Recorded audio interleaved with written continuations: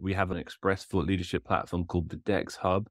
That's quite vendor neutral. And because we are the inventors of this category of Dex, we remain the dominant voice in the category, the market leader in the category. So we really wanted to make sure we had an ability to build community, to communicate our insight, and to continue to lead it. B2B Content Strategist is the podcast where you'll hear actionable advice and strategic guidance from content marketing leaders. I'm Amy Woods, CEO of Content 10x, and I sit down with leading B2B marketers to discuss how they overcome challenges with limited time and resources and execute winning campaigns time after time. If you want to improve and streamline your content marketing, keep listening. Hello and welcome to B2B Content Strategist. I'm your host, Amy Woods, the founder of Content 10x, and in this episode, I am delighted to share with you the conversation that I had with Thomas McGrath, the Director of Content, Digital Marketing and PR at Nexthink.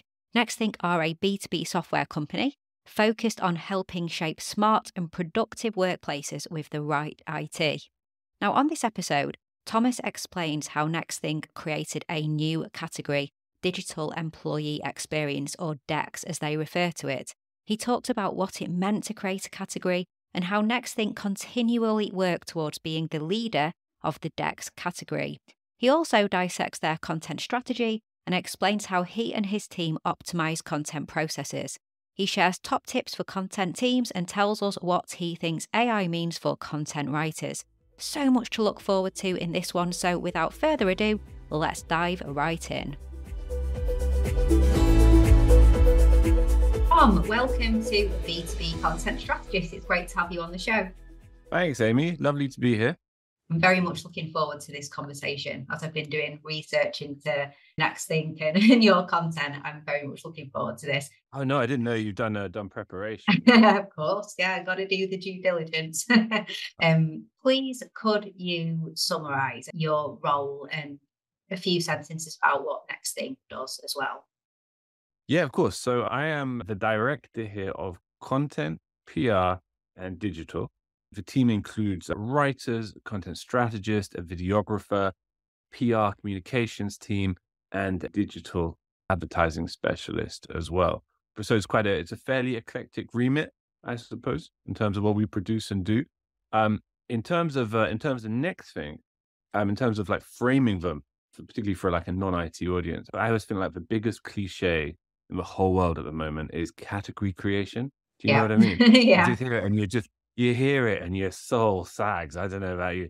But that said, we did invent a category and it's a genuine category. It's a category that now Forrester talk about and Gartner talk about, and it's called Digital Employee Experience. And it is actually quite interesting, quite relevant, and indeed increasingly a big deal. What it denotes is, the digital element of employee experience, which is, of course, your relationship to your technology as an employee, your experience of technology, the way it helps or hinders your productivity, your communication, your collaboration, and your overall sense of employee experience. The term was coined by Nexthink originally, and now it's something that Gartner expressly talks about and uses as their, in their vernacular, DEX, Digital Employee Experience. Forrester call it EUEM, but we are in two successive Forrester waves as the leader. So it is as you can imagine when you think about its significance, it's a genuine, impactful category, and we did actually invent it. So even if there's a lot of bogus category creation out there, it doesn't apply to us, Amy. Okay. And so specifically, what are your offering? So what do your typical clients look like, and what are you doing with those clients, those customers? Yeah, large enterprises, it's B2B software, it's IT software, and basically, we have a situation at the moment where if you work in IT, on the one hand, due to particularly in the post-pandemic workplace, technology has never been a bigger, more important constituent part of everybody's work experience. The stakes for IT, for technological failure, are incredibly high. The impact on employee satisfaction, customer satisfaction, et cetera, is inestimable.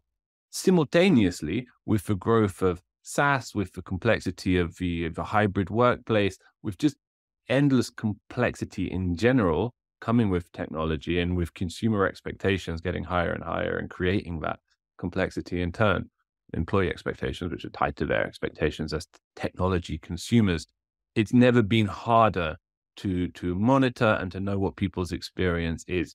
So what Nexthink basically does is it compresses all of that employee experience, the actual experience your employees are having. It compresses it. It presents it in a very visually rich, accessible, sensible way. It allows you to make sort of macro tweaks and changes to make sure everybody is flowing properly, that incidents aren't happening, that incidents aren't escalating, and really get ahead of any problems that could get in the way of people's working day. It also lets IT communicate directly one-on-one through the monitors with employees to either address an issue, help them through an issue, or indeed just to like survey them and see how satisfied they are with the service that they're receiving. So, for that reason, it's been in hyper growth as an organization for many years. It's got hundreds of very famous customers. And it's quite magical technology. Typically, when we get it in front of a prospect, they jump at it, and that's the challenge. Making Sold. sure yes, indeed, yeah. Yeah. So, as obviously you mentioned, you're director of content, digital marketing, and PR, and you briefly touched on this, but like, what does your team look like?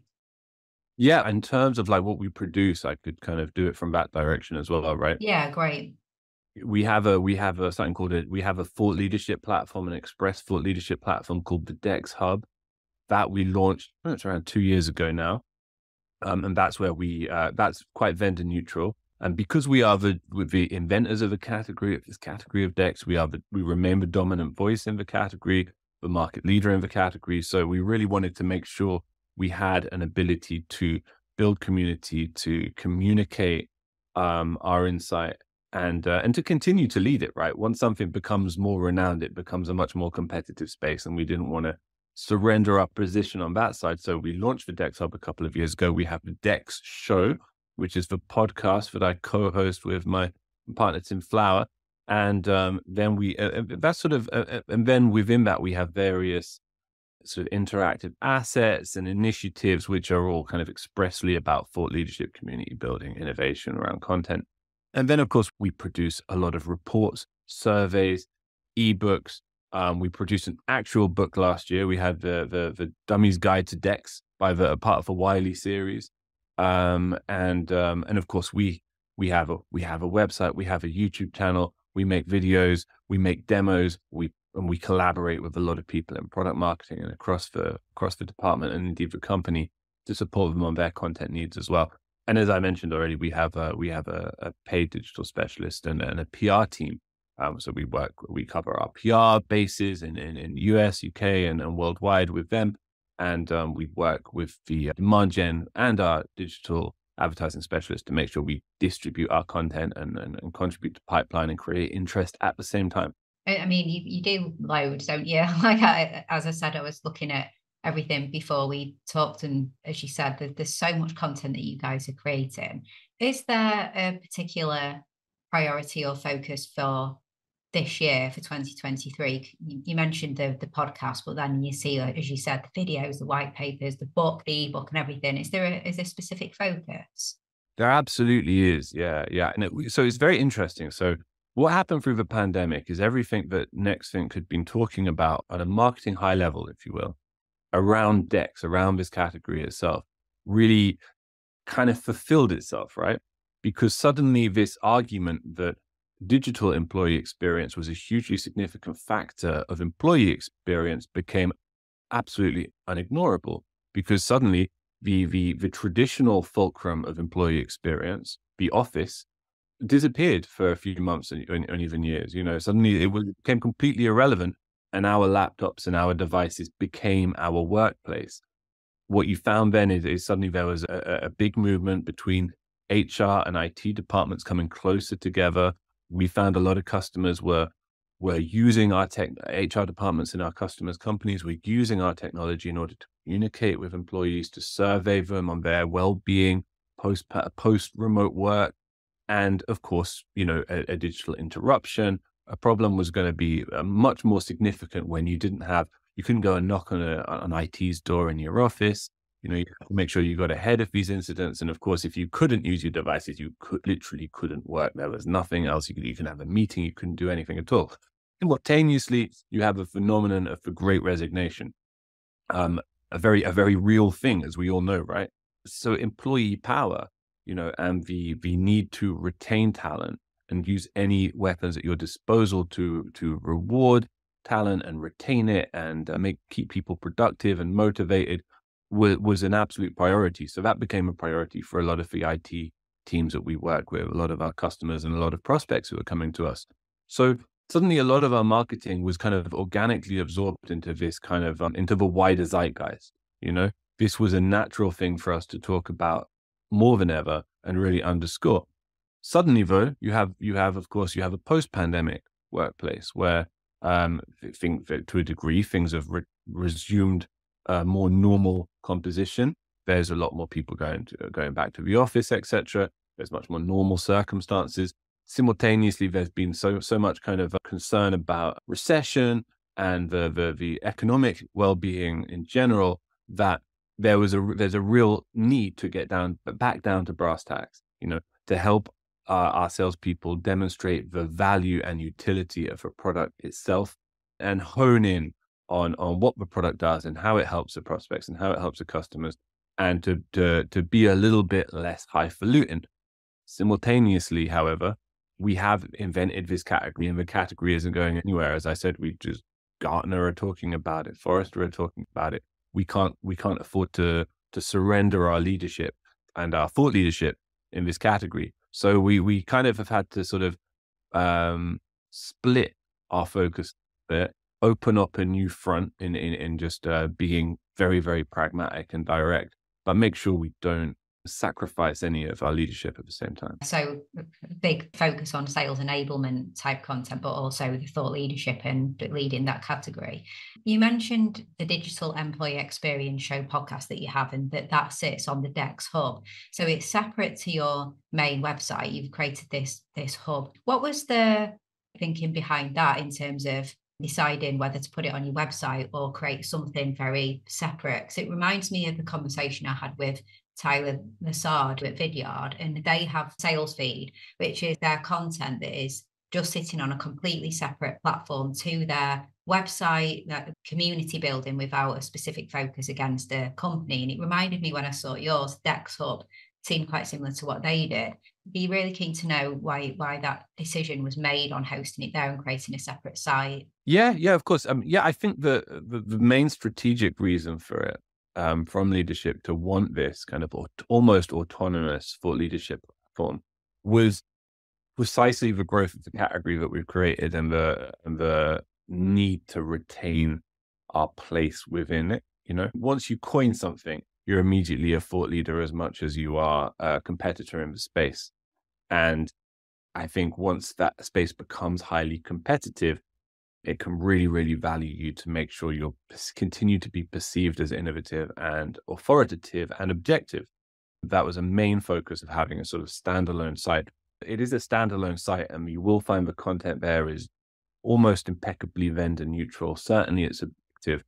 Nonetheless, it doesn't hide itself. It is proudly affiliated and ran by Nexthink, and we use it to host a lot of customers and influencers and thought leaders that we're connected to.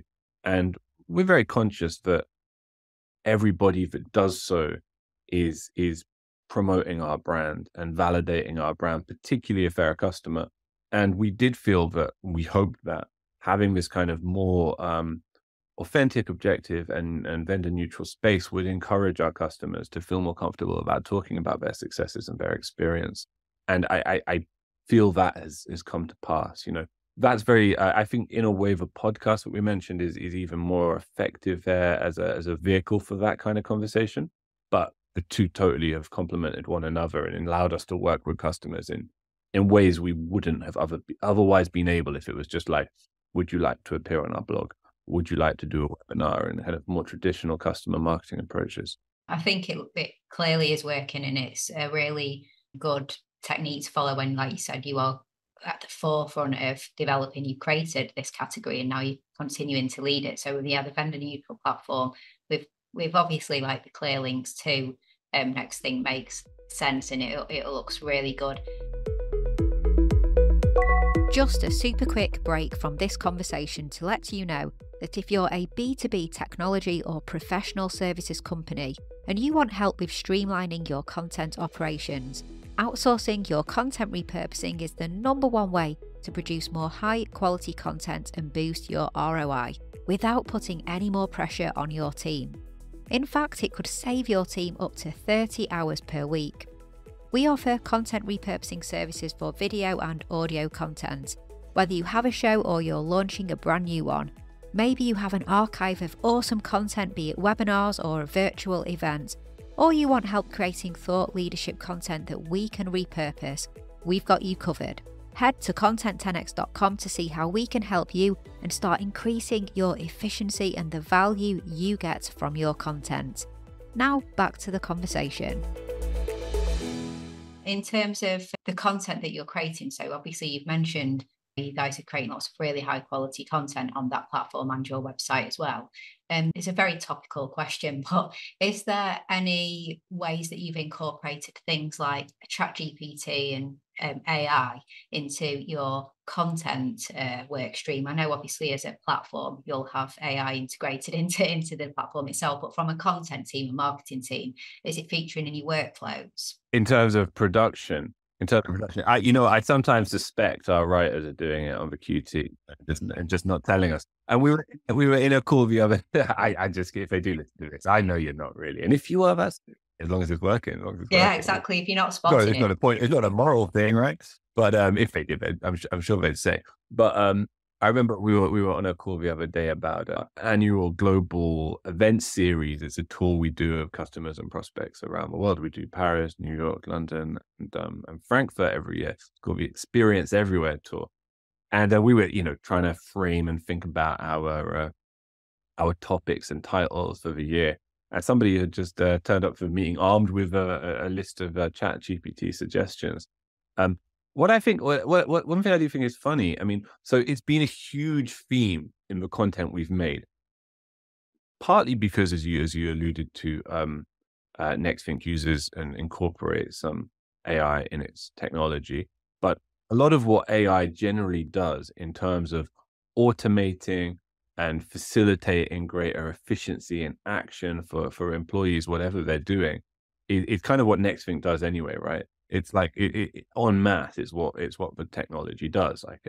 So there's a lot of relevancy and a lot of relevant talking points. And, as in any industry, there is anxiety in the audience about what AI and related technologies could mean for the future of their profession. Yeah. So there's lots of opportunities to engage constructively, often reassuringly, and just generally kind of like feed that curiosity with a lot of relevant content. What I think I find in a content team is partially because like ChatGPT just landed right on the sort of content creation space, didn't it? That's kind of what it's doing. Is there is a degree of understandable hostility or wariness to that function and what it seems to threaten with. And of course, there's a lot of opportunities for making things quicker or more efficient. I also feel like one of the things that ChatGPT highlights is I can't help but feel personally that the more that written content doesn't need to be made by individual content creators, the less people will be interested in consuming written content. My suspicion is we will feel, in general, certainly this generation and like current generations, will feel a degree of increased disinterest and hostility to being fed things by artificial intelligence. We will look for the human being behind content. And I think what that means in the medium term is that content becomes more diversified beyond written content. It's a process we see happening anyway, where with podcasting, with videos, the human influence, at least at present, remains more conspicuous, and more at the front of a kind of consumption experience, right? Now, it could well change in short time. That's what it looks like when we see what's coming. But at the moment, if you're listening to a person talk, more than you necessarily know that you're reading a person's written words. as a content team, nobody is in our team is just a writer anyway. Everybody participates on the podcast. Everybody works on videos and other assets. And I feel like for all content creators and content marketeers, that's probably a good way of working and developing. Mhm. I agree with you. And as a leader of a marketing and content function, are there particular skill sets and roles that you always look to keep in-house, and certain ones that it's always best to outsource and work with specialists and experts in those fields? So like, where do you stand in terms of what's in-house, what's outsourced? I love in-house, I have to say.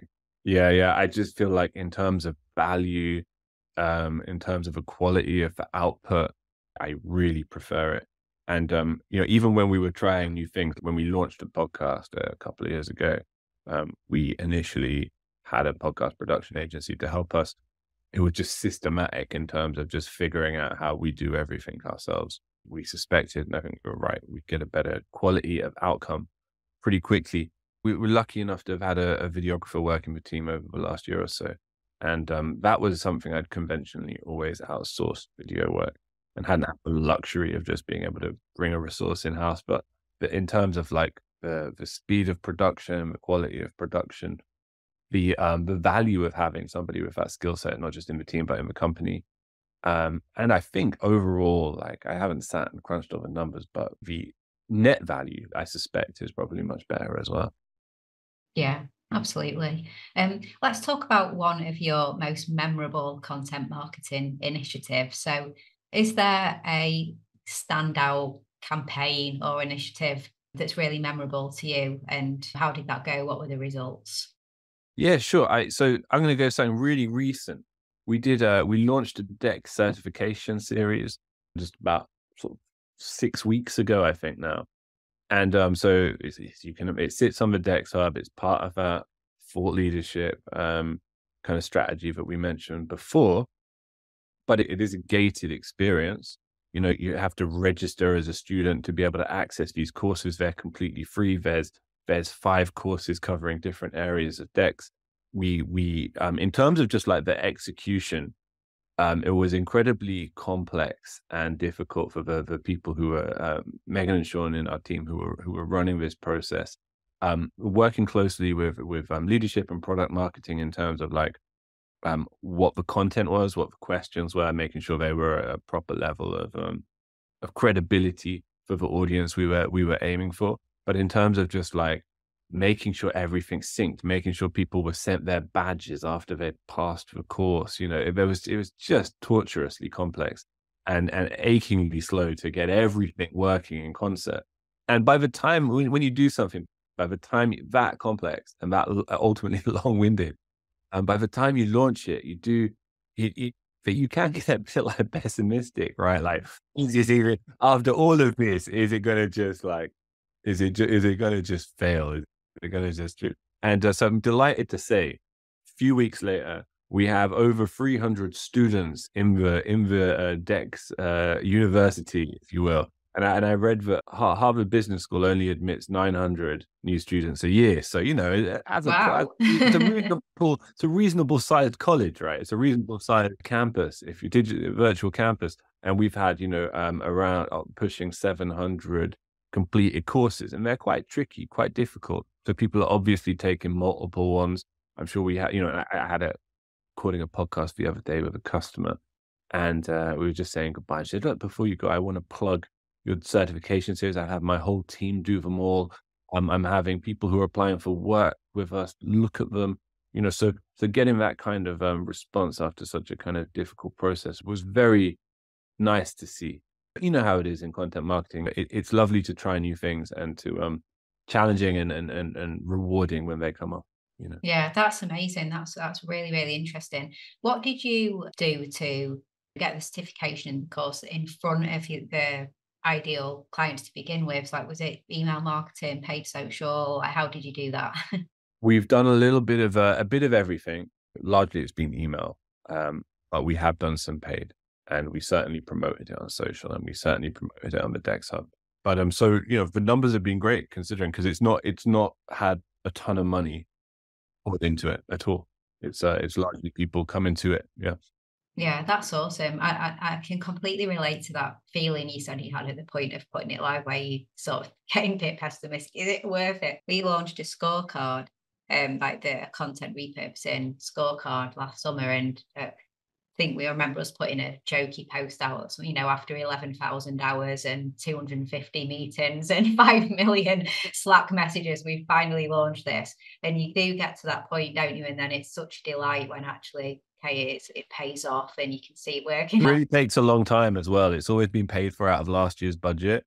It's almost like nobody's even like really scrutinizing anymore. You're like, well, the good thing is we'll probably get away with it if it just quietly expires. But very nice when it doesn't. No, that's an excellent initiative. So thanks for sharing that.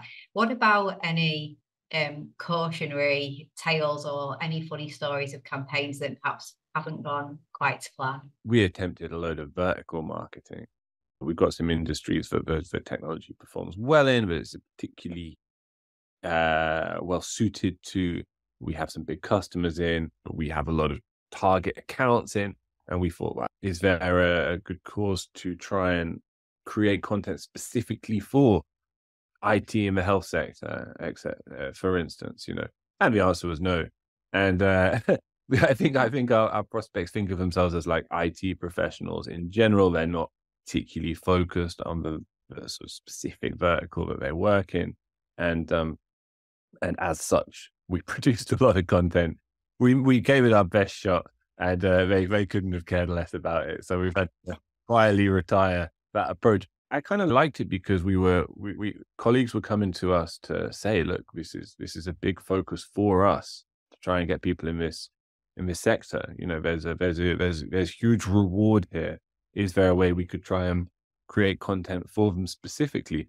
And sometimes, in content marketing, you have colleagues come to you and they just want some content to fill their list of things they've done or instigated with as part of a release schedule or a program of some sort. And you do look at it and you think, what is the purpose of this content? In this instance, there was such a clear aim, that it was well worth trying even. And so it was fine to do and okay to sort of cross it off the list, and revert to other approaches because it had that kind of concrete intended outcome, And I'm sure, there were clear lessons learned and ways that you could repurpose some of what you've done to other campaigns. And even if it's just the learnings and thinking and what went into it, I'm sure it wasn't completely, you've got to explore different angles and you've got to take bold decisions when you see that things aren't working and pivot, haven't you? So that's a good story. Some quick fire questions to round off our conversation. So what is one takeaway tip that you would give other content marketers that are looking to really optimize their content output? I see a lot of value in the podcast at the moment, and I don't know if that's trite to say, because but it feels like it should be so obviously a dominant form of content marketing in organizations. I don't feel that it has reached that ubiquitous stage yet. And I think as such, there's a lot more opportunity in starting one and doing it. And that opportunity has like many, many, many different aspects, which I won't go into because it's a quick fire round. So that would be my answer. Still an underused tool despite the popularity of the podcast in general. 100% agree with you on that. What would you say is a typically overlooked or undervalued tool that you would recommend to content marketers? I would almost say like something we touched when we came across earlier, like a willingness to bring more things in-house. I know it's not a conventional tool per se, but like I think there's a lot of habitual outsourcing in marketing teams that costs more than it would, at large, if you take the bird's eye view to bring something in-house, and ultimately is going to be a lot less successful if done via endless amounts of vendors and vendor relationships. Good one. Finally, if you could create any kind of content for the company, so we're talking about limitless budget and access to resources as well, primetime TV show, like ad at Billboard, Times Square, what's the sky's your limit? What are you thinking? Oh, like one of those epically long Super Bowl ads. Like, Would you? we always have these ideas which are like for stories and stuff. Particularly about our CMO has some really funny concept ideas. And, you always think, well, we find ways to work with them and stuff, but you always think like, well, if we had like the 2-minute slot and like if you tens of millions of people, this would really fly. And it would be fun, wouldn't it? But there it is. Since it's a limitless question, that would be my, astronomical expense. If you did do this Super Bowl ad, and like you said, we're quite limitless here. Is there a celebrity that you think resonates well with the brand that you would get involved in that? Great question. Oh, I never thought about that before. Maybe someone out of one of the great sci-fi fantasy franchises, someone who was in a Lord of the Rings or a Star Wars or something. Maybe if you wanted to hit the audience with what it loves, Yeah, I agree. Well, it's been an awesome conversation. It's been great finding out more about you and your role in your team and everything that you guys are doing. Where would you like people to go if they want to connect with you or find out more? Oh yeah, come say hello and connect on LinkedIn. I'm sure we can put a link in the old show notes. Check out if you're interested in podcasting or decks. Check out our decks show. Check out our decks hub if you want to look at any of those assets or initiatives that I mentioned, and of course check out the Nexthink website to see the other side of what we do also. Yeah, absolutely. I'll put links to everything in the show notes, and as I said, obviously doing some research into this discussion and looking at all of the content and decks and the category, as you said, that you're creating. I certainly found it all really interesting. So Thank you I'll so put much. the links I in. appreciate it. It's nice that you occupy such a specific space and such a specific audience. It's nice when somebody outside of it takes a look too, 100%, yeah. Super interesting. So I'll put links to everything. So thank you, Tom. It's been absolutely awesome. So thanks for coming on B2B Content Strategist. Pleasure. Thank you so much for having me on. Thanks for listening to this episode of B2B Content Strategist. Do let me know what you thought of our conversation by getting in touch with me on social media. You'll find Content 10x on all the social platforms or search for Amy Woods, CEO of Content 10x on LinkedIn. To find out more about streamlining your content marketing processes and specifically about content repurposing, check out our website content10x.com, where you'll find information and resources that will help you achieve more with your content more efficiently. And if you're looking for a partner to outsource your content repurposing and distribution to, get in touch, as we offer a world-class, fully end-to-end, done-for-you content repurposing service. Thanks again for listening to this episode, and I'll catch you in the next one.